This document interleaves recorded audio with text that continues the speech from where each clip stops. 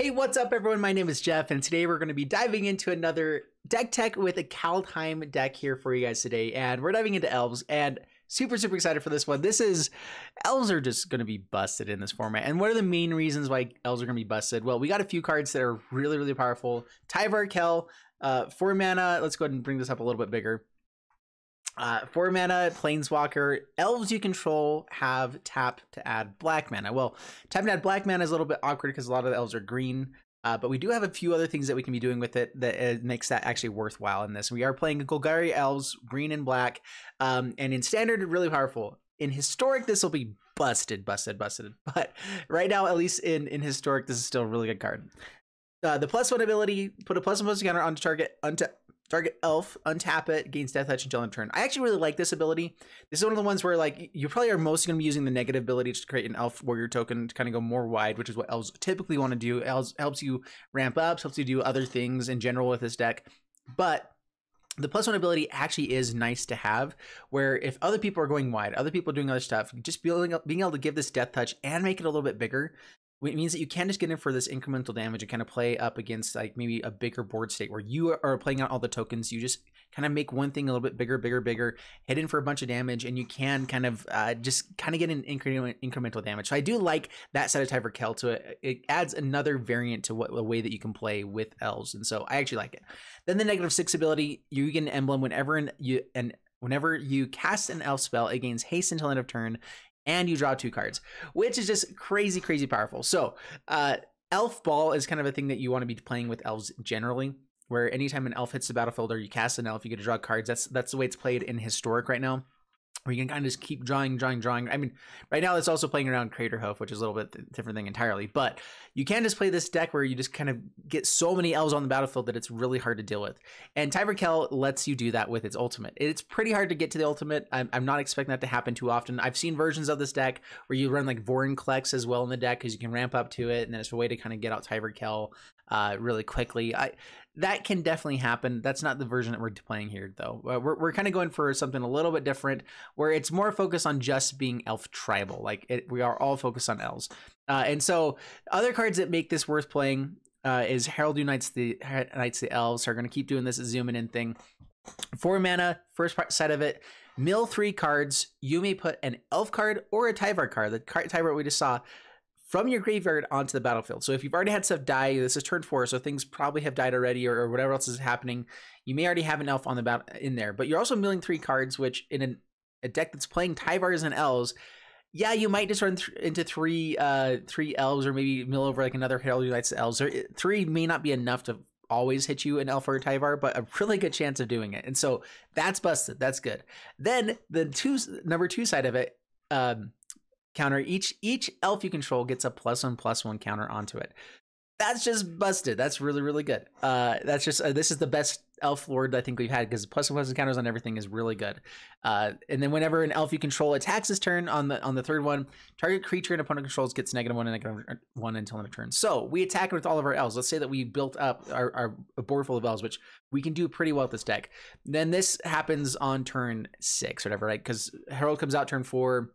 We have ways to ramp into it, but not necessarily. But turn 4, put counters onto everything, and then turn 6, we get to swing in with all of our elves, kill most of their board, most likely with this if we have enough elves, and just hit in for damage for lethal. So this is a card that does win us games against decks that don't have board wipes or enough interaction to stop this from happening. And so, which means that we are going to be winning games with that for sure at times. And just when and how often is more of the question. Like, and people have to be bringing lots of extra interaction to be able to deal with that kind of thing as well. So how do we build a board full of elves? Well, first off, let's just kind of go through the ones we have already. Wildwood Tracker and Wildwood Preserver are cards that elves we've had that are good. Those are kind of the only cards that we're keeping besides Turntimber Symbiosis as a 3-of and Aghanim's Awakening, which, by the way, works amazing with Tyvar Kel, being able to give us all of our black mana that we need, and going and grabbing any of our elves, which we have, enough stuff on the 1-drop, 2-drop, 3-drop slot that we can easily just kind of put a massive amount of stuff on the board, as well as Skemfar Shadow Stage, which we'll get to in a little bit. But so basically, Wildwood Tracker is good. Our other 1-drops here is Jaspera Sentinel, which is pretty nice. So 1 mana, 1/2 reach. You can tap an untapped creature you control to add 1 mana of any color. So this is a very not good version of Llanowar Elves, but at least it has reach, so it does have that side of it, which it can be pretty nice.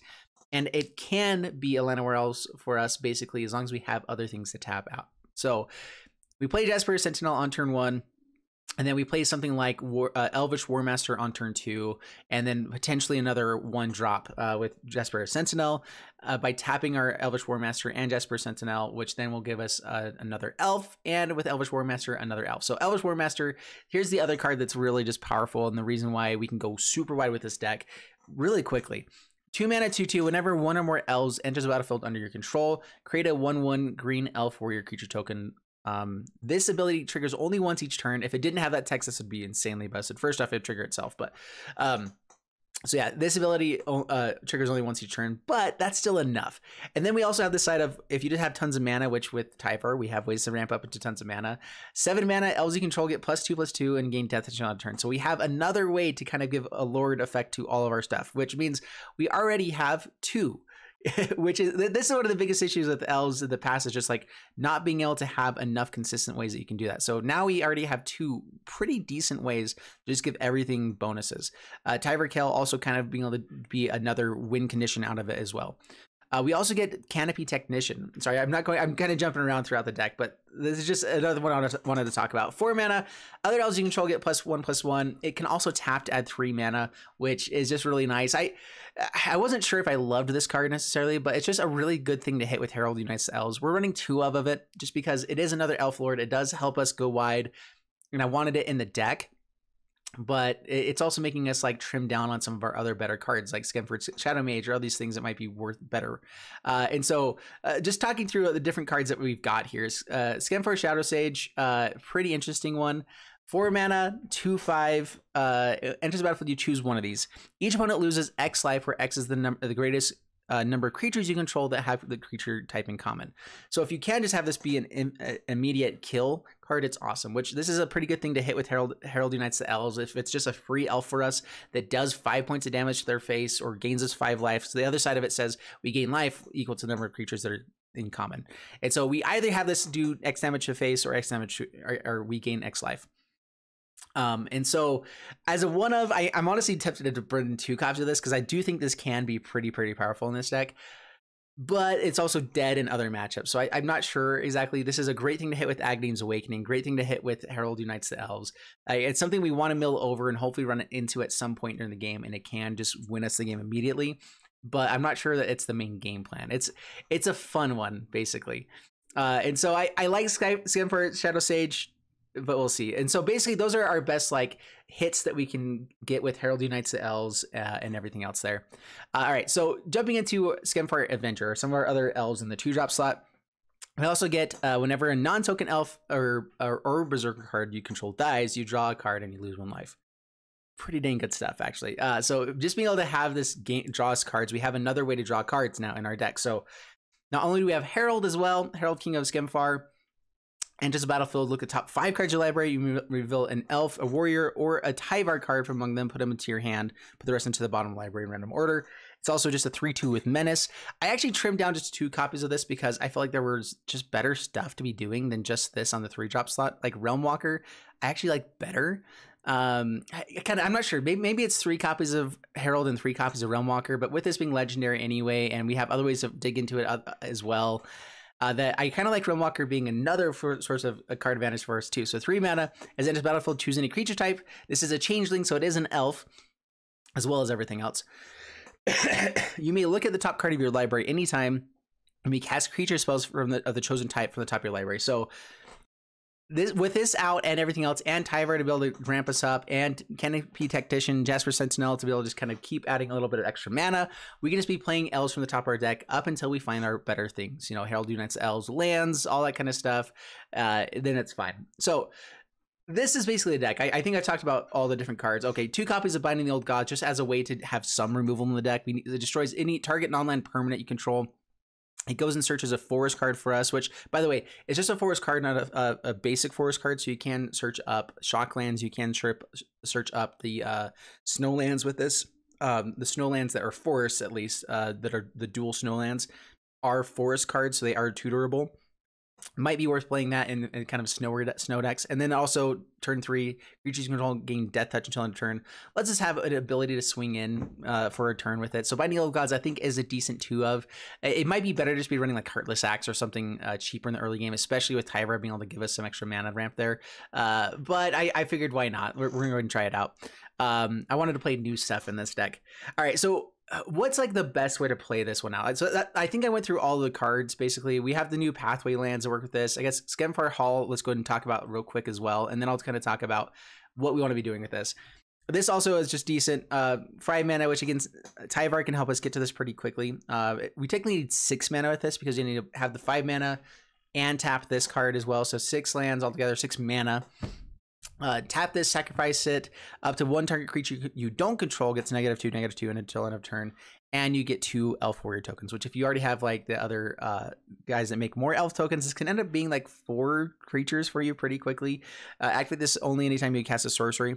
So only time you can cast a sorcery, that's probably the biggest downside of it, but it's still worth running 2 of. So we're running 2 of in the deck. We're okay to have a couple tap lands with all the other stuff that we have going on in this deck.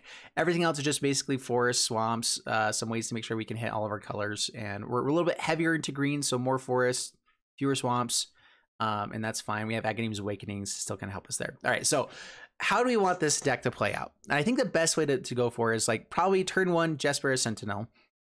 Turn 2, Elvish Warmaster, into Wildwood Tracker with Jesper Sentinel. Also, you have 1, 2, 3, 4 elves on the battlefield by turn 2. Turn 3, I think, is something like either play out like a Herald Unites the Elves. You'll have mana with Jasper Sentinel, something like this. But you could also just hold up like Wildborn Preserver. This is where I think Wildborn Preserver actually finally has a deck where it's powerful enough to be played. So this has been around for a little while. Whenever a non-human creature you control enters the battlefield, you can pay X and put X counters onto Wildborn Preserver. Well, this works so well with Elvish Warmaster and with just having ramp in general, where anytime that Wildborn Preserver enters the battlefield, it'll cause Elvish Warmaster to create an extra elf token as long as the first time this turn, which you can finally play something on Flash, which is one of our few things that lets us do it on their turn as well to kind of add a little bit more extra value to Elvish Warmaster. And then Wildborn Preserver will have the other elf token enter the battlefield. We can suddenly make Wildborn Preserver into how much mana we have. We can make it a really big creature. And with Tyvar Kell, like in the late game, this can be a massive creature, or in the early game it can just be a pretty quick 4/4, and suddenly turn 3, turn 4 we're untapping with like we'll have like 6 elves and untap with we'll have 6 elves and probably about 15 power to be swinging in with on turn 4, and that's like not even going crazy with this deck. That's just playing the cards that we have here, you know, like that's not playing anything on turn 3, or maybe playing like Wildwood Tracker, flashing this in, tapping Jasper Sentinel once the token comes in to be able to add up an extra 2 to 3 mana to make this a 4/4 or a 5/5, and that's just a pretty decent turn 3 play. Not even like doing anything super crazy. That's just good, you know. And then maybe we run into a Canopy Tactician off the top, and then gives everything +1/+1, and we swing in for the win. Like that's a decent turn 4 kill. Like that's strategy. This is good. And so this deck has the ability to do that kind of stuff. And then the cool thing about this is that we have that kind of strategy, that kind of good things that we're playing anyway, and then we get to play all this other stuff that just helps us draw cards, helps us still like this Avenger still is a 3/1 as an attacker, still is good. It'll also have Death Touch oftentimes, you know, in our deck as well, to be able to swing in, and that becomes a little bit better. Realm Walker being just a really good blocker for us, as well as just be able to kind of help get more card advantage.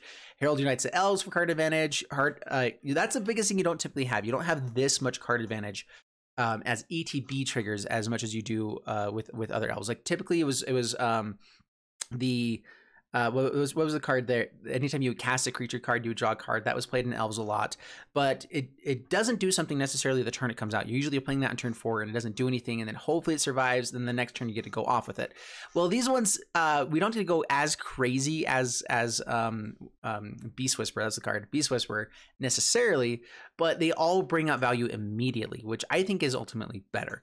And so that's why I'm really excited for this. I think that this is a pretty good deck how it is. The biggest thing I need to see is how good Herald is, how good Jasper Sentinel is. If we actually want to be playing Jasper Sentinel, it might be better just to kind of get rid of this and not have the ramp. Maybe add in Llanowar Visionary, which is another way for us to draw cards, have a little bit more ramp. We might just want full copies of Tyver Kell and more copies of Skim for Shadow Sage. Who knows? We don't know enough about this to really know what the best deck is, but I put together one that I think is going to be consistently decent. And so I hope you guys try this out. Biggest changes you might want to make: Binding of Old Gods. If you're, it isn't uncommon, so hopefully people are able to kind of get that one into your decks. If not, though, just add in Heartless Axe.